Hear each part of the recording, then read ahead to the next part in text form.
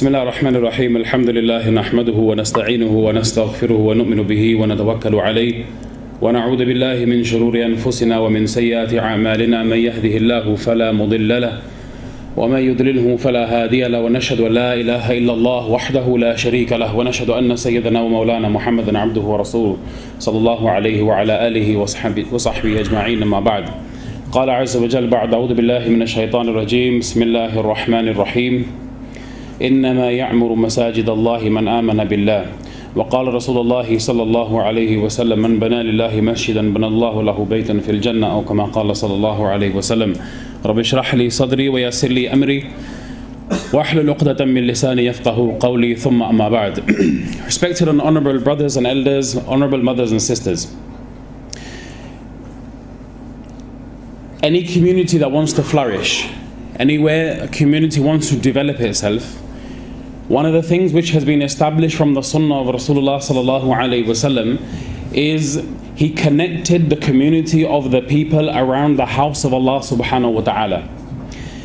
When he was on his way from the hijrah, we know from Makkah al-Mukarramah to Madinah al-Munawwarah, one of the things which he sallallahu alaihi wasallam did is he stopped off in Quba for a short amount of time. Those of you who have been fortunate to visit the blessed lands of the Haramain, you perhaps would have come across Masjid al-Quba. Some people include it in part of the ziyarah, but nevertheless it's a wonderful, mashallah, masjid that was built in the time of the Prophet sallallahu alaihi wasallam. The history behind it was when he was traveling from Makkah to Medina, he stopped off in Quba for a few days, and whilst that duration, whilst he was there, he decided to not sit idle but rather build a masjid there as well. So he didn't just pass time, but he used that opportunity to build a masjid, to build a place of worship, to build a place where people can congregate and take the name of Allah subhanahu wa ta'ala. When he went to Madinah al-Munawwarah, that was one of the first concerns which he had. How can we establish a base? How can we establish a center? How can we establish something for the community to gather therein? This is something, alhamdulillah, Muslims across the globe have been doing since the beginning of Islam until now. And you can blatantly see the differences between communities wherein they have a fully functioning decent masjid and those communities that don't have any masajid at all. Yes, alhamdulillah, it's a privilege for us Muslims that we can build masajid, and we thank Allah alhamdulillah, for us this is home, and in our home we can build masajid. But we need to also think slightly out of the box a little bit as well, and think how can we make those masajid really what they are, buyutullah, the houses of Allah. Are houses of Allah merely just to pray salah in? Are houses of Allah just to hold the odd lecture in? That in its place, we're not negating that. We're not saying anything negative about those things. They are needed and they are a must, and we must do. Although we should also be cognizant, and we should also remind ourselves and think, is the masjid limited to just this scope? Is it just limited to just this sphere where we just utilize it for prayers?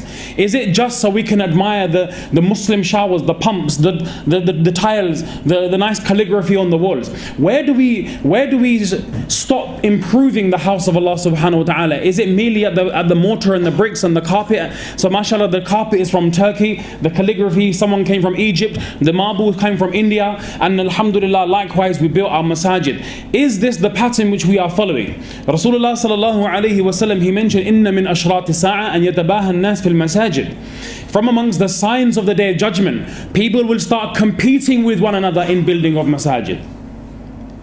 People will start competing with one another in regards to masajid. And he mentioned in another hadith sallallahu alayhi wasallam that from amongst the signs of Qiyamah, he mentioned that the masjid will be they will be built, they will look good, amira, they will be lavish, they will be decent, they will be structured, but the people's hearts will be devoid of iman and taqwa.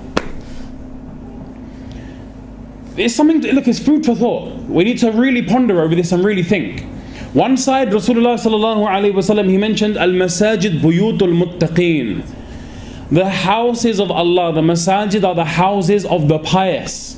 وَقَدْ ضَمِنَ اللَّهُ تَعَالَى لِمَنْ كَانَتْ بُيُوتُهُمْ الْمَسَاجِدْ بِالرَّوْحِ وَالرَّاحَةِ. Allah Ta'ala has taken it upon himself as a responsibility for that individual who makes his house their house. Whoever makes the house of Allah their house, what will Allah subhanahu wa ta'ala do? He will give that individual comfort, tranquility. But it doesn't just end there. That is in terms of this world. People generally complain, I'm feeling depressed, I'm feeling upset. I get bombarded with calls, and more so now that I'm becoming a counselor more than ever.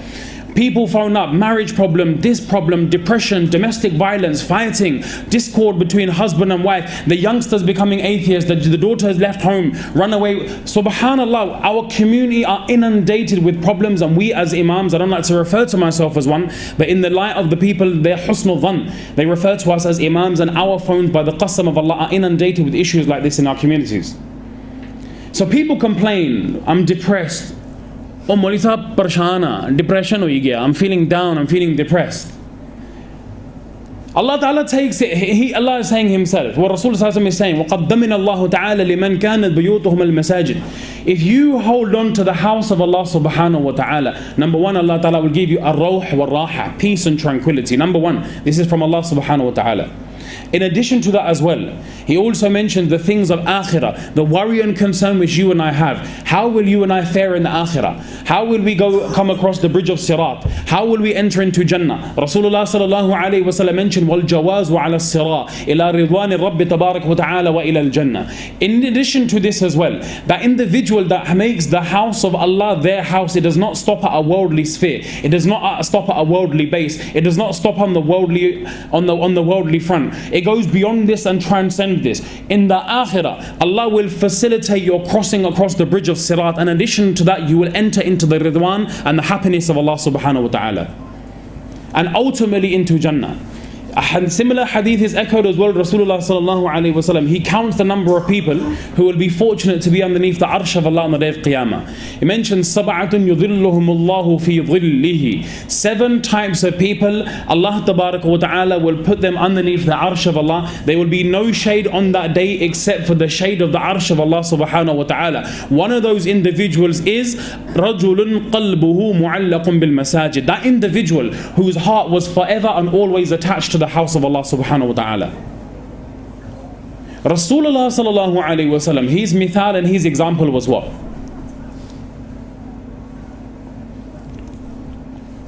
كان رسول الله صلى الله عليه وسلم إذا صلى الفجر جلس في مصلاه حتى تطلع الشمس حسنا. He sallallahu alayhi wa sallam Mubarak habit was what? Whenever he would finish his Fajr Salah, this was the first thing he would do. He would remain seated in his place, he would not even move, and he would remember Allah subhanahu wa ta'ala until the sun has fully risen. It mentions in the hadith additional to this is separate from this hadith, that individual that remains seated in their place of prayer, and then when the sun has risen, after the sun has risen, and we calculate it with approximately 15 to 20 minutes as a guide, that individual then performs 2 rakat of Salah. That individual will get the reward of an accepted Hajj and Umrah. Rasulullah sallallahu alayhi wa sallam, to emphasize this point, he stressed an accepted Hajj and Umrah, he mentioned 3 times. These all things are in relation to what we can get out of the house of Allah subhanahu wa ta'ala. It's very sad, not that we focus too much on the worldly pomp and show. Our masjid versus their masjid. Our masjid has the better facilities. Our masjid has the better this. And unfortunately, we fall victim to this as well. I got a phone call, and now I'm very particular. I ask 101 questions. Why are you holding the program? Who's invited? What's going to happen? What's the protocol? People phone up. One guy goes, we're holding a program. We want to call you for a speech. So TK, by all means, alhamdulillah, all and good is the deen of Allah. But anyway, and I was like, what encourages you to hold these programs? He goes, Darassal, what's happening is the local masjid, they're holding big programs. So we should also get the slice of the pie as well. And I said, brother, this is a really incorrect thinking. You're holding talks, you're holding programs so you can basically be in competition with the neighboring masjid. This is not the thinking of that ummah which Rasulullah sallallahu alaihi wasallam left this ummah upon. This was more of the thinking of Masjid Dirar, Allahu Akbar. It's a long story and perhaps we don't know the history, but I'll just make ishara. There was a masjid that was built by people with a wrong motive, who were part of the munafiqeen. They built a masjid just to create discord. Now, I'm not saying that we can go around and pass these fatwa. I'm simply saying, let's be a bit more conscious. Are we now falling into the same trap that we're doing things because now we are in competition with the other? In that case, we are those sad statistics which Rasulullah sallallahu alaihi wasallam said, "Inna min ashrati sa'a yatabaha an-nas fil masajid." People will just towards the day of Qiyamah will compete with one another in building masajid. But the masjid will be void and empty of iman. The masjid will be void and empty of hidayat. This thinking we have, alhamdulillah, in our communities, mashallah, we do have this shawq, this trend, this raghba, this talab towards building the house of Allah. Alhamdulillah. But transcending this, going beyond this, we need to establish Islamic centers. What do we mean by Islamic centers? Model masajid, model mosques, exemplary figures that will shine bright in society. Our Salaf al-Salihin, there's no shortage of people who held an attachment to the masjid. Sa'id ibn Musayyib rahmatullahi alayhi mentioned, now look, put yourself into the thinking for a moment. When we come to the house of Allah, mashallah, Jummah time, the masjid is packed, jam-packed to the rafters. You can't even fit another person in. You know what I just had? It is ram-packed. As you're on your way out, if you say to somebody, brother, are you coming next week for Jummah? He'll say, what sort of question is that? I'm not going to come for Jummah next week? Of course I am. In a lower voice, go to him and say, brother, next, are you going to come for Asr Salah? And he say, oh, make dua, I'm very weak. Make dua, inshallah, make dua. Traditionally, people do come to the masjid on Jum'ah, and I'm not knocking that. That's a good thing, alhamdulillah. I'm not knocking that at all. It's something to be proud of. I mean, that was one thing I questioned my mum's family. My mum's revert, so I asked my mum's family. I said, like, okay, you refer to yourself as Christians, but how many times do you diligently, religiously go to the church on a Sunday, perhaps? My family, I've got cousins that, other than being Christian, they never went back to the church. Or they got married in the church. Now that's up to them. Lakum dinukum waliyadin. We're not here to knock people. I'm just giving an example. So for us, that's a source of, we're proud of that, alhamdulillah. We do have people that come to the house of Allah. But are we falling in just that tradition, that thing that, okay, I've been to the masjid Friday, mashallah, tick the box and do one. A couple of years ago, I was on my way to Preston. We were musafir, so we stopped off in a local masjid, did our salah. It was Ramadan. Obviously we was in a rush, so we had to do our fard and duck out, come out, and we wanted to get back on the motorway. So as we come out now, we jump in the car. Literally, as we parked up, one brother was in front of us. He come out, goes in the masjid. When we come out, he comes out with us. We're in the car park. We're in, literally just outside the masjid car park. And Ramadan, we start our car, he starts his car. But wallahi, what made me feel sad, and it made me think of this. We're not judgmental, we're not looking down upon anybody, we're not questioning people. It is Allah who will question. But if you turn on your car and the first thing that's going to pump is Biggie and Tupac, you think to yourself, what benefit did you just come and get from the house of Allah? Was it just that, okay, I've ticked my box, I'm a Muslim, alhamdulillah. Many people, they come for Jum'ah because they think, if I don't go for Jum'ah, I'm done, I'm gone out of Islam. So it's like, let me go there, completely do my thing, go, and alhamdulillah, I'm still a Muslim. Now, again, I'm not knocking that. I'm saying we need to improve. Let's talk about our faults, and let's see, do I do that? Do I do that? I know Jumu'ah is 1:30. Imam Saab will start the khutbah bang on 1:30. What time do I come into the masjid? 1:29:59. It's the one time of the week. If you don't have a regular attachment to the house of Allah, it was that one opportunity to come, listen, interject, bring something within, improve, go closer to Allah, internalize the message of Allah and Rasulullah sallallahu alaihi wasallam. And brothers, bichare, okay, fair enough, they come. What about our sisters? My mother never has until this day seen the inside of a masjid, till this day.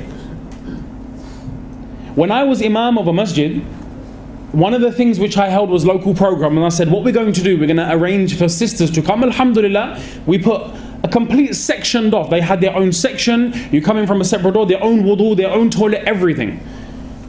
The people that opposed Well, our Muslim brothers, the Musallis in the front, how dare him do this? Where's this new thinking come from? Or they said, no, he thinks like that because he's half English. For real, I'm telling you what I've experienced. This is not a joke.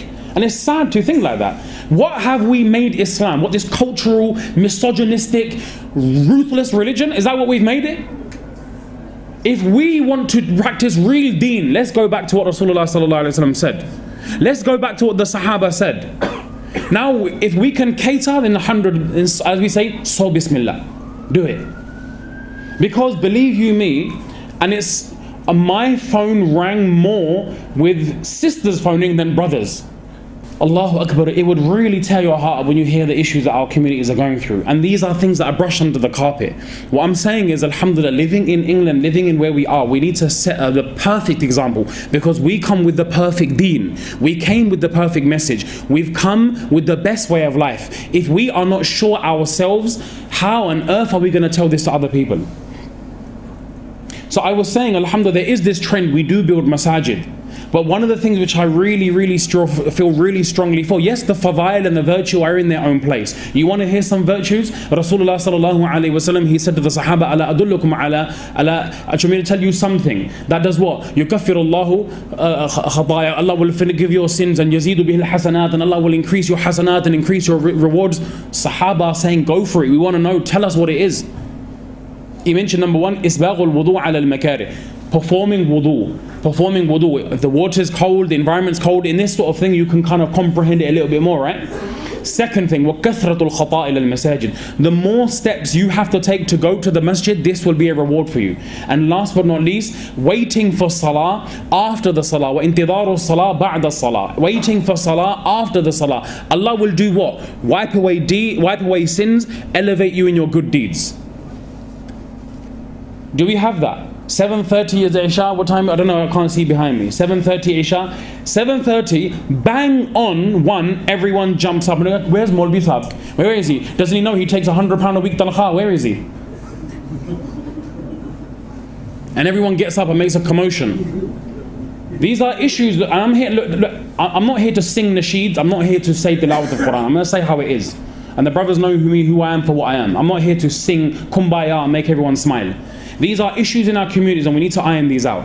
Let's start with our house. When we're building this model masjid, what have we got in mind? What, simple masjid? Simple, just a little madrasa?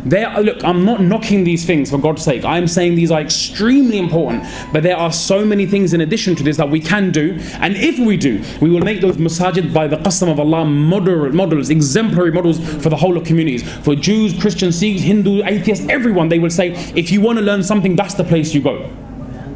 What was the leading Muslim place in the leading Muslim university? Baytul Hikmah.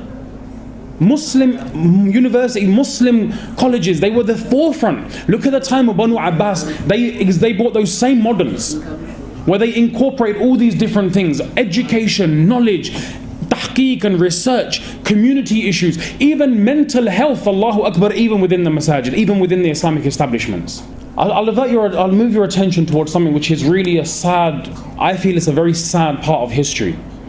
If you look historically, a lot of Muslims migrated from Arab lands in the early 60s. A lot of Muslims went to Australia. A lot of Muslims went to, like you see a lot of Muslims in France and so on. But also, funny enough, Brazil, South America. A lot of Muslims made hijrah and went to South America. Now, because of the culture, of some of the cultures amongst Muslims, we feel if I'm Arabic speaking, that is sufficient for my child to practice upon deen. That because I speak Arabic, that is enough. I once went to hospital and I had a book in my hand which was an Arabic book, Ilm al-Sigha, book on grammar, Arabic grammar.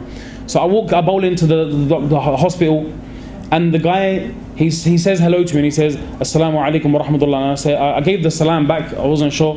And he said, do you speak Arabic? And I said, yes, I do. Fusha Arabic. And I was conversing with him on a basic level. He's Arabic, you can simply say in English, he brushed me under the table. I looked like a Joey in front of him. His Arabic was that solid. Fusha Arabic, he was from Egypt. Anyway, engaging in conversation, he wasn't Muslim, he was Christian. He was Christian. Fair dues, it's his faith, it's up to him. Choose what you choose. La ikraha fi din. Nevertheless, what I found was he spoke better Arabic than me, he had better tajweed than me. But just on being able to converse, was that enough? Is that enough to be able to gain yourself the passport of akhirah? Is that enough to gain your success in the akhirah? Just being able to converse in Arabic? Because one of my colleagues, she's from Iraq, and she speaks better Arabic than me as well. I'm not saying I'm going to be successful, I don't know. The reality is, we don't know where we're going to end up. We can only have good hopes on Allah that He will take us with Iman and we can meet Allah on the day of Qiyamah in the condition of Iman. The reality is, we don't know. So we can't sit here with this superiority complex and think, because I've accepted now, I'm going to go with this same thing as well. We don't know for sure. We can just be hopeful of the mercy of Allah. Anyway, getting back to my point about South America, a lot of Muslims went in the 60s and they made a census. You guys know what a census is, right? You should know, but every 10 years you get something come through your door and they kind of ask you how many people are in the house and how many work, what are the ages. Yeah, you guys know this, right? The census. It's like part of our culture, part of our life here. Every 10 years or so it comes through. Then what happened is that at that time they compiled statistics and they said at that time there was 2 million Muslims in the country. How many? 2 million. Census after every 10 years it happened, but by 2000, these were the shocking statistics. The statistics said that now there were only 60,000 Muslims. 60,000. Whereas here, Muslims came in the 60s and the ratio has been increasing year by year. There has been a steady increase. There was a decrease. What was the reason? Did they just disappear? Did they make hijrah back to their original home countries? Did they go to other countries? The sad thing is 1.9 million people became murtad and they turned away from Islam. I remember hearing this. Hafiz Patel Sahib rahmatullah alayhi was a great person of UK, subhanallah. He passed away just year before. And he was a really amazing person. He never had a Facebook page or he didn't have an email address even. He was just such a simple guy. But he rocked the hearts of people living in UK. So simple. And he had this fikr, Allahu Akbar. He would, I can mention now because he's not in our presence, he would engage in 1 to 2 hours tahajjud and he'd be making dua, crying and crying, making dua all the time. And his one concern would be, how can the ummah reclaim their lost glory? How can they come back to that original glory which they held? And he would be shedding tears and have this worry, global worry about Muslims. And which made him such an individual that he had this concern for every country. And so anyway, it's a long story. I don't want to go into his whole life here. Purpose of just touch upon. Anyway, he mentioned this. So by 2000, only now 60,000. Where did they all go? Did they all vanish? No, they didn't. What happened? They left Islam. On this, he would shed tears and cry and wail and sob that what's happened to the Muslim Ummah. But if you look historically, Muslims migrated in a great number to South Africa as well at the same time, even to England at the same time. In 1970, I went to Blackburn. I wasn't born then. In 1970, Muslims started going, but I went to Blackburn. And mashallah, I was in orderly range. And I asked one of the local ulama and I said, do you have a lot of hufaz here? Hafid of Quran? He said, alhamdulillah, we got loads.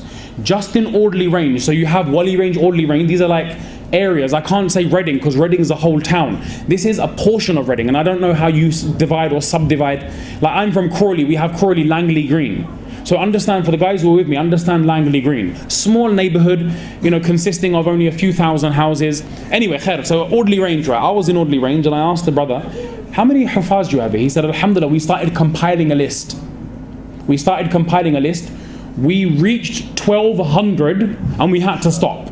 We said, we can't do this. It's not possible, man. I mean, 1,200. And then they would say, oh, no, there's this many. We've come across more. They're saying there's more, there's less. When they got 1,200, they say, but Jazakallah, we can't do this. Ulama, people who have studied the Islamic sciences, they counted 750 ulama. In Batley, 300 ulama. Ulama, Allahu Akbar. People that have dedicated a portion of their life to study Islam in depth. And I've mentioned this in countless places, and I'll mention to you though for some shawq, Allahu Akbar. This now, what happened was, this same place, alhamdulillah, we were fortunate to visit, massive masjid. And you stand on top of the masjid, you can go masjid, masjid, masjid, masjid, masjid, masjid. You can count them. You can literally count them at a stone throw from each other. You do not have to walk more than a kilometer to get to another masjid. You've got to see it to believe it, really, no joke.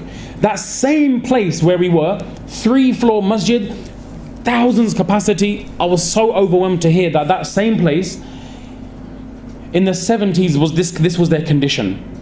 I'm giving you some targheeb so you can put it in context. How people think, oh, we need to make hijrah to Blackburn. No, you don't. Make your Blackburn here. The same thing Hafiz Patel Sahib said to Maulana Yusuf. It's a long khair. He wrote him a letter and said, I miss India, I want to come back, I don't want to stay in England. He said, you have to make your Dewsbury Nizamuddin now. You're there now. You make your mahal there. So he would walk 8 miles, give da'wah, walk 8 miles back. And that's what, mashallah, they did. Qurbani and mujahada. So this Maulana, he was telling us, he was saying, this is what, where you're sitting now, this is what it used to be.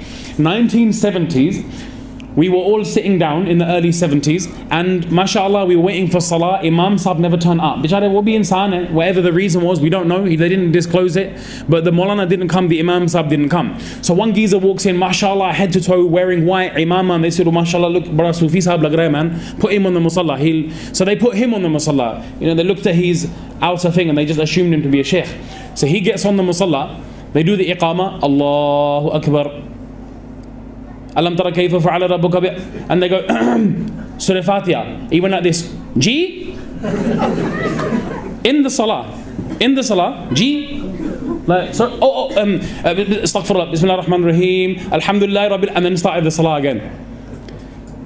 Then that guy was telling the story but laughing. He was saying this was our condition in the 70s. We visited it, I visited there in 2000, I've been there a few times, but this was, what I'm talking about now is 2011. The statistics then, yar, of 1200 hufaz, what's going to be the statistics now? That same place, in the morning when they have their classes finished, 250 girls all come out, mashallah, full hijab. We were gobsmacked. Now look at the mahal, look at the environment. Only in 30-40 years this mahal and this environment has been created. It can be achieved. Everything can be done. It's where if you make effort, things will be done. I'll give you another Garguzari of another place in Preston. I've probably mentioned this dozens of times as well. And if this doesn't shake your iman a little bit, then I might as well just get off the mic and give it to someone else. This masjid I went to in Preston, that was the, this Birmingham trip I was talking about? It was going on via to Preston. So now I go to this place now. MashaAllah, big masjid, very nice, alhamdulillah. But the main effort was not just the bricks and the mortar and the cement and the carpet. It was making effort on the hearts of the community. So it was Ramadan, it was a nice occasion. As you know, I mentioned Ramadan. And I've got this habit, I like to always go around Masjid, have a look, what are you doing, what are your activities? It gives me a bit of an inspiration so we can relay the information to the ummah.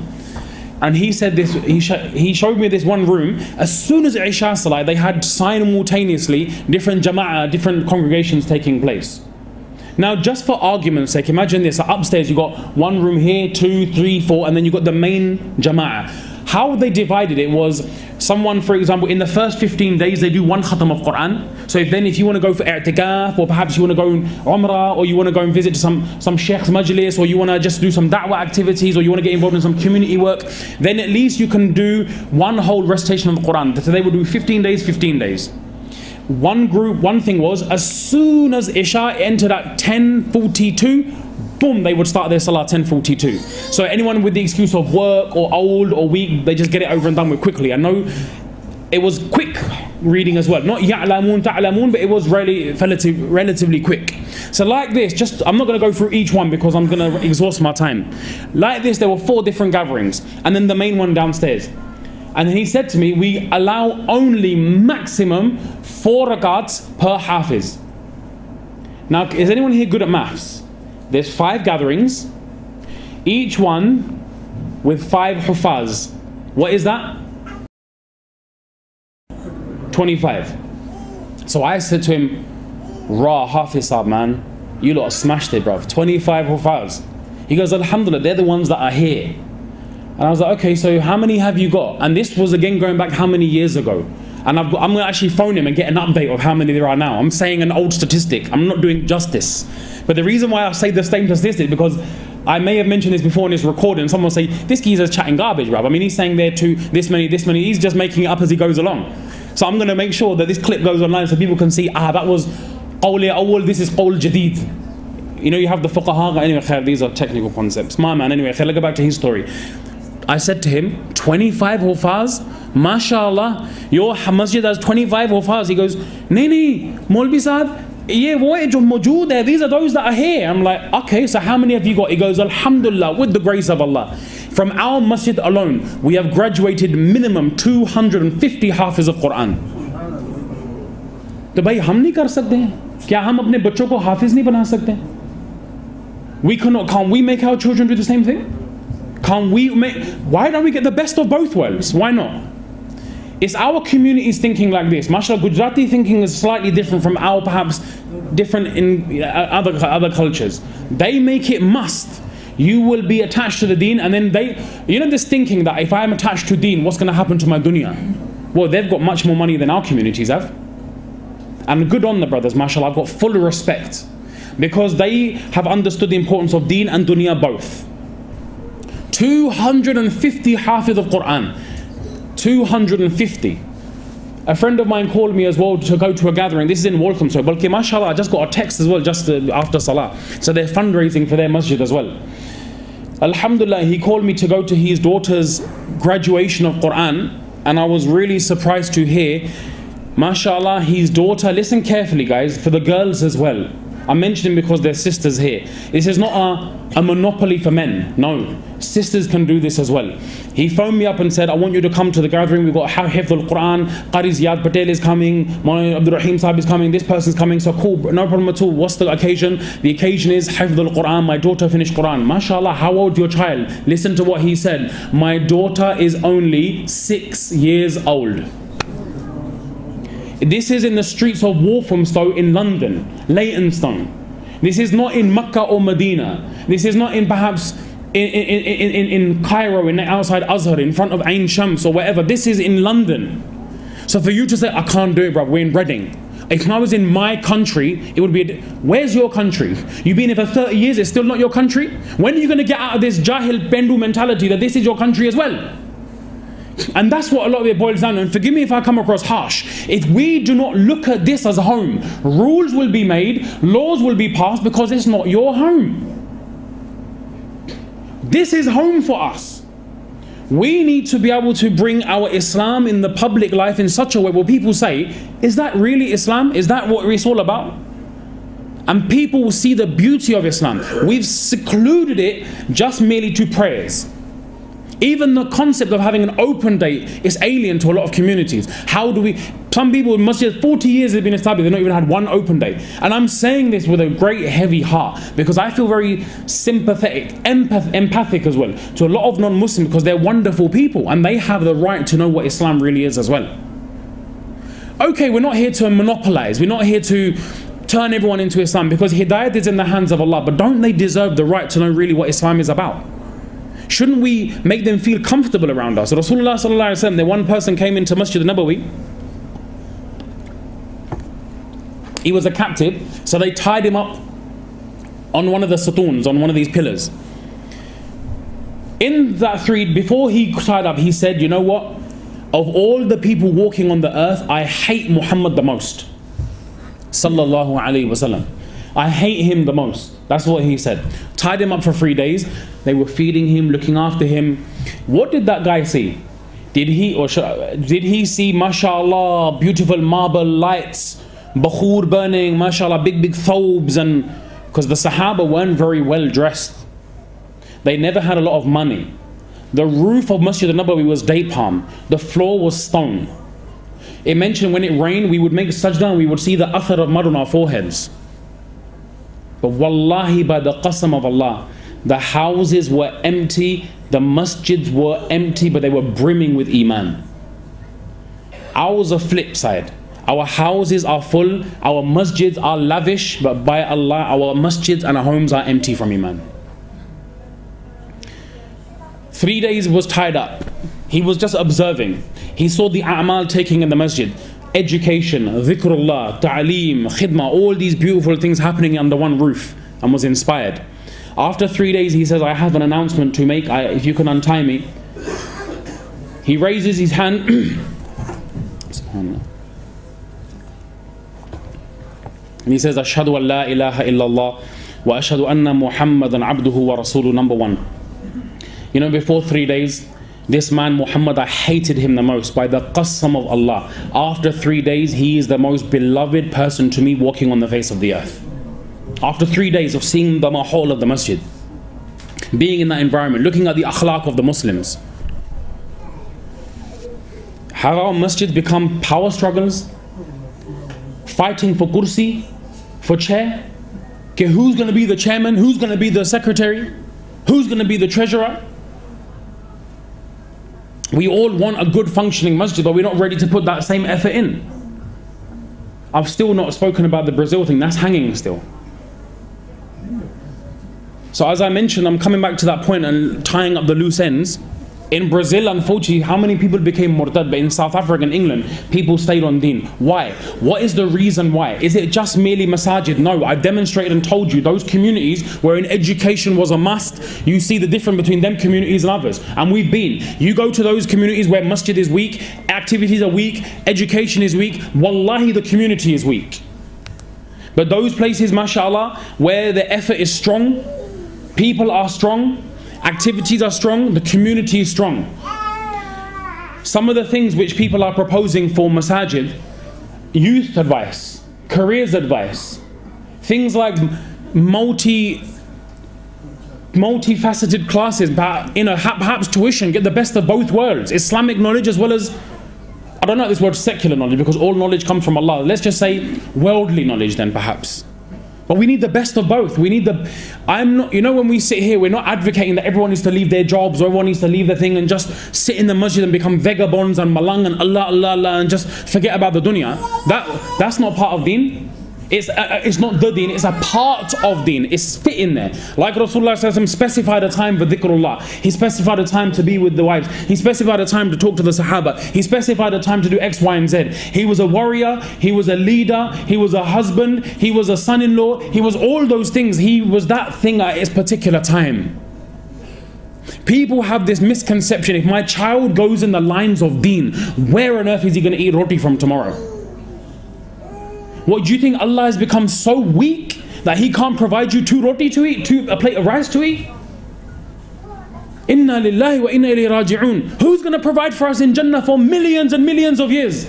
No job, no business, no occupation, no knowledge and know-how. Allah will provide. Can that same Allah not provide now? So as I mentioned some of these things, community engagement, how important, dawah activities, interfaith work. How about counseling, marriage services? How many of our young Muslim youths are out there doing haram because they can't find a spouse? Because a boy can't find the right girl, the girl can't find the right boy. Let's facilitate these necessities in our community. Let's start the discussion how we can improve. I haven't come in with all the solutions. Each one of these has a solution. And I can't do justice in a 40-minute lecture. But these are some of the ideas to kind of tickle your taste buds, so to make you think out of the box a little bit. To think our community needs all these different things. How about things like media engagement? How about access for people with disabilities? How many people we have in our community that have issues, troubles at home? Husband and wife issues, things of health, mental health. All these things are those things that would take place in the masjid in the time of the Prophet ﷺ. Health and fitness, mashallah, this is becoming a lot more common, so I'll give that. A lot of people are having football classes and so on. Alhamdulillah, good on you, carry on. But there is a hell of a lot, or many things additional to what we are currently doing, which we need to implement in our communities. But this is the dilemma as well. And by the way, just for the record, I'm not an imam. I'm not a Maulvi in a masjid. I don't get paid for leading salah. So don't think I'm saying this to get a bit of sympathy. Because I'm not doing that. I run my own madrasa, thankfully. Alhamdulillah. Not that there's anything wrong with being an imam. But you and I, in our community, we are guilty of the fact of what? Where we've treated these people like, wallahi, that them, once you become an imam, your life thereafter is finished. You have no future prospect after that. Why is it the creme de la creme of our ummah do not choose to go into imamat and be religious scholars and religious leaders? Why? Because we pay them qasam by Allah less than we pay a toilet cleaner. We pay them less than what you would pay for someone to fix your toilet after it's been blocked at home. We pay them less than paying those individuals that pick up our scraps from the floor outside on the streets. We pay them less than that. And these are supposed to be the people that are to safeguard the ummah? What credibility, what have we given these individuals? Now you may say, well, they did not study for this purpose. Fair enough, they didn't. But should we take advantage of that? That because of their good intention, we take advantage of that. Should we do that? No. Rather, we should be a bit sympathetic and think, hold on, these are people that selflessly have given themselves to the communities. Okay, I'm not saying pay them like the CEOs of the big organizations. At least pay a living wage. At least pay us suitable so that Imam doesn't worry, where am I going to get my next bill to pay for? And guys, these are realities. We travel up and down the country and I'm only saying what I see. We want all these services. How are you going to provide for them? We're happy to spend £1 million on, I don't know how much is being spent here. I'll talk about my own local area, and this I'll say openly. £3 million we spent on one masjid, £1.5 million on another. Pull the resources together, that's £4.5 million over 2 masjids. Pay someone £15,000 a year for 10 years. They can just work 15 hours a week. Let them be a marriage counsellor for 10 years. They will sort out the affairs, because when things go pear-shaped in our community, we don't just stop at a few verbal things, we shoot one another. Our family, our communities get involved in honor violence. They're ready to kill one another. That's what we're badnaam for, right? Because we have to show our badmashi. How can we let them get away with that? We're going to look zaleel in the community. You know, subhanAllah, I'll finish off on this one incident. That when Hilako Khan ransacked Baghdad, and Musta'zim was basically taken as prisoner, and he asked him, you've got all this money, you've got a door made of gold, you've got these massive wooden carvings. What did you do? Why was you hoarding all this? Wouldn't it have been better for you to take off that door, cut it into small coins and pay your people decently? They would have served you to the death, but when they saw us coming, they ran like sheep. Because when things hit the fan, no one's going to stay around. They're going to say, your business, mate. And I find it, wallahi, a borderline miracle that despite the odds being against some people, selflessly, despite that, they give themselves to their communities. I can only say those things to those individuals, those imams, those da'is, those religious scholars. Your reward is with Allah subhanahu wa ta'ala. Don't expect reward from anybody else. You're not going to get it. But is it our duty or not? We should think differently. Okay, we're not looking to pay 100k, 200k, but come se come make the geezer's life a bit easier, right? Now, if that's a bitter pill to swallow, I don't care. That's reality. And we need to think out of the box on these lines. So all these things I'm talking about, and actually someone sent me a wonderful picture, I'm reading off of that. 21st century model British masjid. Well, fantastic. If we can achieve those things. And he mentions at the bottom, the list is not exhaustive. So don't just think what I've mentioned now and what I've failed to mention. There's a whole host of things. You have to look at what your community needs. And accordingly, inshallah, we need to make effort. So I'll just finish off on this one point. My purpose is not to rant and rave. My purpose is not to find faults. We've got a lot of good in our communities. Alhamdulillah. I gave you the example of Preston, how many hundred of Fars, Batley, Bolton, all these places. We should bring that alive in every masjid. We should bring that alive in every place. We should bring that alive in every community. Aspire for deen. Allah will take care of your dunya as well, inshallah. Yeah? Inshallah, who will try to make intention, make at least one child hafiz of Quran, inshallah. Allah will give you the best of deen and dunya. Some of the hands that haven't gone up, I'm not going to say raise your hands. I hope you got intention in your heart. Try to get the best of both. Give your children the best of both. And inshallah, Allah will provide you with raha and comfort in this dunya, in qabr and akhirah. Wallahi, you will thank me for this, and your nasr will thank me for this as well. So I finish off on this note. May Allah subhanahu wa ta'ala give us tawfiq to make amal and practice on the good that was mentioned. Anything which I said perhaps was a little bit out of my forte, it wasn't appropriate, I ask Allah for forgiveness. And if I've offended anyone on a personal level, then forgive me for the sake of Allah. Nothing was malicious, nothing was ill-intended. So we make dua to Allah subhanahu wa ta'ala, He give us the ability to understand these words, inshallah, practice and implement them. And as we've gathered here today, May Allah subhanahu wa ta'ala make it such that we go with Iman and He gather us inshaAllah in Jannat al-Firdaus inshaAllah. Ameen ya Rabbil Alameen. Wa akhiru da'wana alhamdulillah Rabbil Alameen. Wa sallallahu ta'ala ala nabiyyina Muhammad wa ala alihi wa sahbihi ajma'in.